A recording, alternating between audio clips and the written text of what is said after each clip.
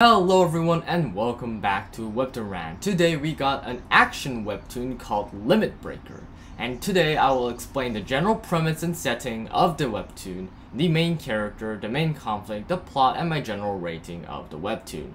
Let's get right into it. So Limit Breaker is about there being a monster outbreak in the world. Essentially, gates have opened throughout Earth and monsters are invading our planet.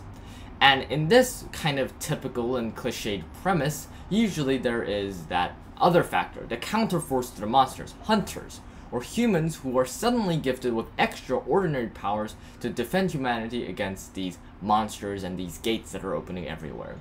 And in this webtoon, what happens when you initially become a hunter is that you're stuck within a tutorial dimension for an hour or two to get a hang of the basic controls of becoming a hunter, then are blurted right back into the real world. And since there's some kind of time displacement effect, when you're in the tutorial world, 2 to 3 hours feel like a second in the actual world. So you're in there for 2 to 3 hours and you're back in the real world, and you haven't even left for a single second, and you have to start fighting all these monsters. And there's this kind of It's kind of funny actually, because you are given some kind of guideline, right, to become a hunter and to learn how to use your abilities. Now, the main character Gibong Kim is kind of a special character, in the sense that because of a glitch in the system, he was stuck in the tutorial dimension for 3,000 years. Yes, you heard me right, 3,000 years. And he nearly went insane doing it. He had to kill the same monster in the tutorial dimension once, 2 times, 3 times, thousands of times, millions of times, a gazillion times, uncountable number of times, for 3,000 years. And he nearly went insane.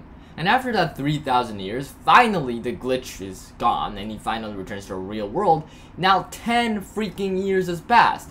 And to say the least, he now cares about nothing except his family, because that's the only thing that had kept him sane in the 3,000 years. So his family includes his mother and his sister, his little sister.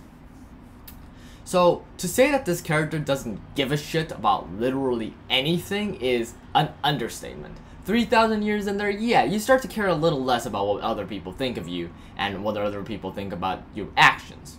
So he comes back into the world, does not give a shit, and runs around to look for his parents. And he does find his mother, and he goes to her. However, unfortunately, a dungeon outbreak occurs right at that moment, injuring his mother and putting her on life support. And the stuff that can cure her is very, very, very rare. So Gibong Kim decides to use his power for the good, fighting off these monsters and making a deal with the government. Since hunters, ever since the decade has passed since they first appeared, has become a corrupt force within the country and the world, who believe that they can do anything and break laws and still be okay since they are the defenders of humanity, hunters have long forgotten their honor and their original purpose, to fight monsters and protect the planet and the common people. So he makes a deal with the government. Hey, I'll be the hunter, the guy that's protecting everyone and doing good things and not caring about power or, killing people and being corrupt. In turn, you guys need to heal my mom. And they take the deal because he's immensely powerful, and he's pretty much one punch man. He can one punch pretty much any monster unless it's like the highest of the highest of the highest level. So now, this OP One Punch Man style character goes on a journey to fight monsters and fight off dungeon outbreaks and help people and become a hero that he is meant to be. And while on this journey, a crew of amazing individuals follow him, and he creates this nice little group of people, of this one girl who is a streamer and a magic user, who is in here, this girl, and a Chinese person who can use sub-dimensions, a Kumiho, and several other interesting characters all come together under his wing to fight against evil. And as the plot thickens, we find out the secret behind the monsters that are being summoned into these worlds, and slowly but surely we get to see Gibong fight off monsters and heal his mother and accomplish his original goal of saving people, and of course saving his family. That is the premise of the story. Now, A couple stuff. The author is the best monster drawer I've ever seen. It's very creepy and very cool. I think I did show you a little sneak peek while showing you, you know, the magician. But look at this. Look at that. What is that? I mean, it's so creepy. And like, everything about this is just like very detailed and super gross. And like, the same thing with this thing. I mean, it looks so cool, but so creepy. Same thing with this thing, whatever this thing is. Holy. I mean, these aren't even the best one, ladies and gentlemen. The best ones are the level 7, threat level 7 star, 8 stars that are freaking amazing. And I'm not going to show you those for the sake of spoilers and for you yourselves to be surprised when you actually read the webtoon. So yeah, they've got amazing monsters, and the fight scenes are pretty awesome. Like, it's really well coordinated, and the magic is really cool. The effects are very cool, and yeah, look at this. I mean, it's very cool.